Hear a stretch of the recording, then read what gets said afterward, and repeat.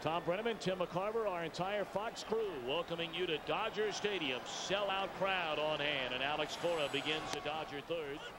And Morris delivers a strike. And Timmy, I know you're very impressed. It's only 2 innings, but 2 very impressive innings for Matt Morris. Yeah, I think both pitchers are doing what they want to do so far, with Morris with overwhelming stuff.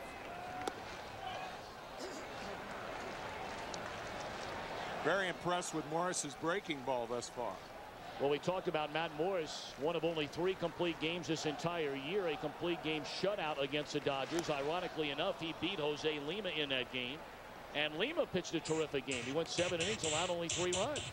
Lima, a different pitcher than Matt Morris. Morris is a guy who throws the ball off the fat part of the bat, and Lima makes hitters hit the ball even on the fat part of the bat on his terms. That got the fat part of Cora's hand or wrist. I think in talking to the Cardinals about Matt, they think he generates more leg strength from the windup than he does from the stretch. He gave up 24 home runs of the 35 given up from the stretch. That's the most in the majors. 24 home runs with runners on base this year. And if you're thinking about batting average, how about the jump there? With the bases empty this season, hitters batting .245 against Morris. With runners on, they're hitting over 300. Now Brent Mayne. Breaking ball misses away. That's an example right there. That's not the type of curveball we've seen from Morris from the windup thus far. That was a floater to Brent Mayne. This is a little lollipop right here. We have not seen that type curveball from Morris tonight.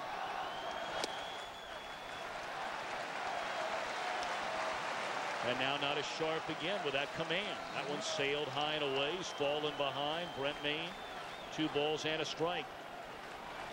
Mayne started the year with Steve Finley in Arizona. Both came over at the trade deadline. Did not homer this entire season, knocking in just 15 runs.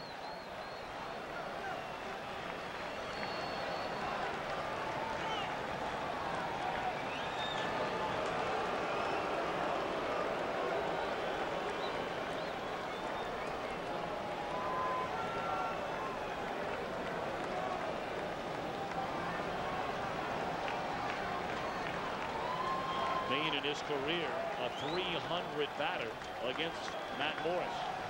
Runner goes, and it's fouled out of play.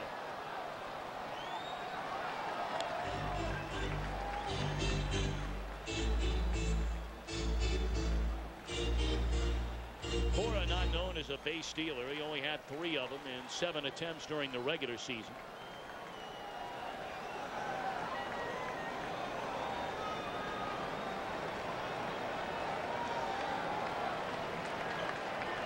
Morris okays a sign with Matheny, and now the 2-2. Nope. He'll turn and send Cora back to the bag.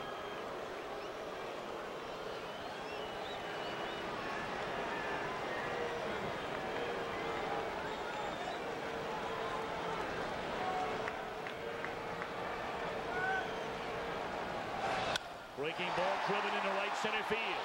And it will fall in a base hit. Making a turn is Cora on his way to third. And he is safe.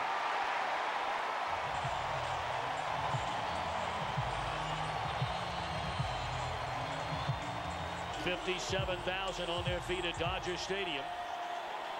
Runners on the corners. Lima during the regular year a very good bunter, had 8 sacrifices. He did have 9 base hits.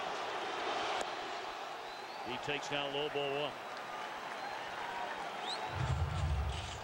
1. A lot of holes, a lot of moving parts in that Cardinal infield right now, and Lima is a guy generally who handles the bat pretty well. Will Jim Tracy roll the dice?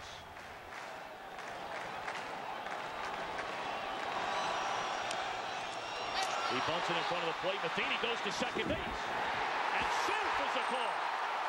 And Renteria right in the face of Jerry Davis, the second base umpire, and Tony La Russa is going to come out and dispute that call. It looked like he was out. Now Cesar is Turris. And a breaking ball, another lollipop curveball, as you called it, Timmy. Matt Morris, a very different pitcher with runners on base than when they're empty. I'll tell you, he looks so tentative from the stretch. With the bases loaded, I'd go ahead and wind up right here.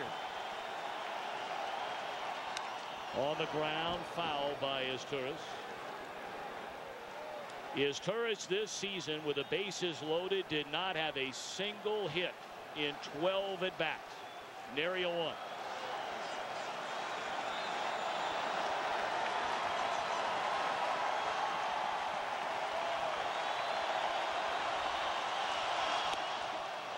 Breaking ball right at the belt. Izturis thought it was high and has words with Chuck Merriweather. 1-2.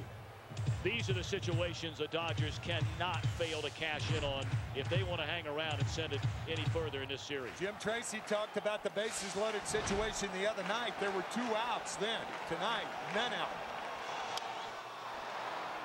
And after that called strike on the high strike a moment ago, Izturis forced to chase that one and foul it away. That's an interesting and good point, Tom, because a lot of times if you have that call go against you early in the count, it forces you to swing the bat with 2 strikes, something you don't want to do. I'll tell you, if I was Mike Matheny, I'd tell Matt Morris to wind up and forget about that stretch. Wind up whenever you can. Right now, the percentages, there's just no odds in going from the stretch right here. You don't need to do it. Sometimes numbers don't tell the entire story. With Matt Morris, the numbers don't lie. He's still pitching out of the stretch. And it's in the air, short left field. Coming hard, Reggie Sanders. He's got it, and the runners stay put. So the first big out in this inning for Matt Morris. Left fielder.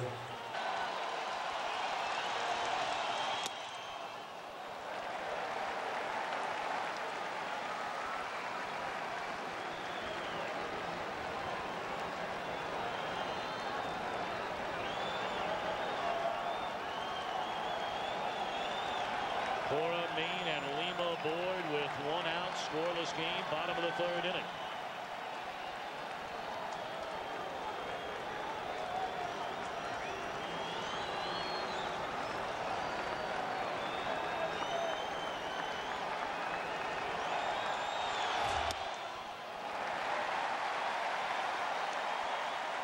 A home run in the 1st inning with 1 out by Jason Worth came off Jason Marquis.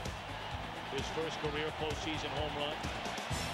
The only lead in this series for the Dodgers. That made it 1-0 on Thursday night. They're trying to change that right here and right now.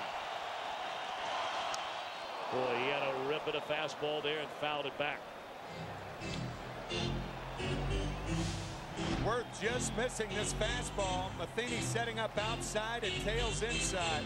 And Worth would like that one back.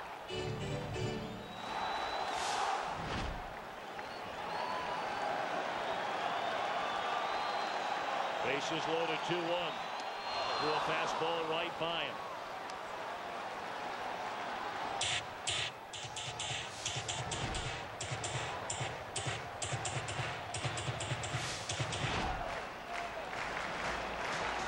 Only time will tell, but this could be the single biggest at bat of the season for the Dodgers.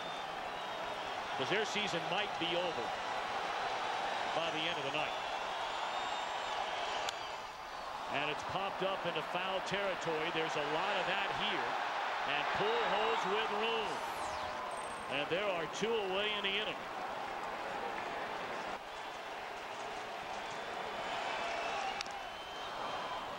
And a breaking ball from Morris is rolled over foul. These are the situations the Dodgers got Steve Finley for.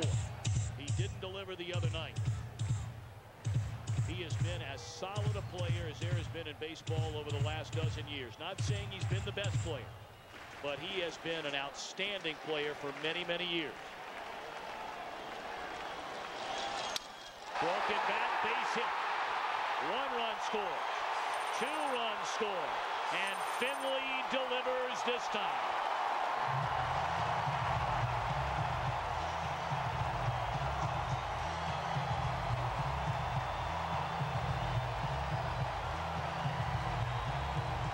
Delivers a package the contents of which were shattered.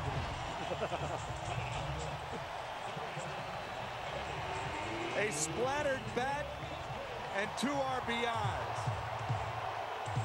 There's a saying in baseball that a hitter will exchange a bat for a hit anytime, particularly with the bases loaded. First hit of the series for Steve Finley. Adrian Beltre down a strike. Morris struck him out swinging his first time up. Beltre is yet to knock in a run in this series.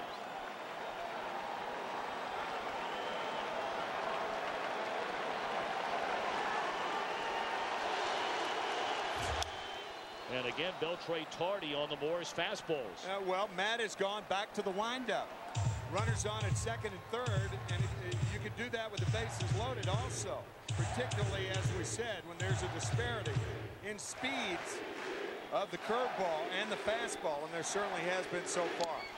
Gone swinging Beltre, but the Dodgers on the board. They lead 2-0.